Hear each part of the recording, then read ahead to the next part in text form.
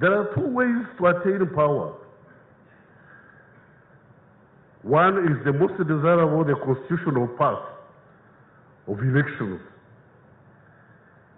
The other one is the democratization of violence. Fortunately, I walked both paths. I have been engaged in violence. I have also gone through elections.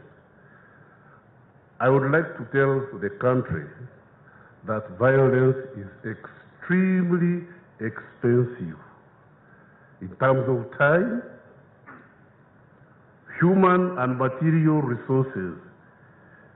We have paid the price. There is no reason why our children and their children should pay for what we have paid for.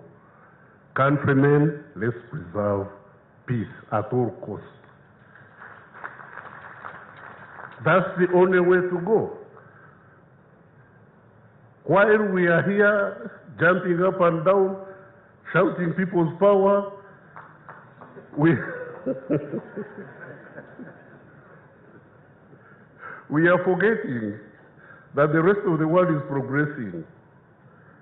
Nobody owes us a living. People are going to the moon and coming back. Here we don't manufacture safety pins. We need economic progress. Economic progress means money, and money hates noise.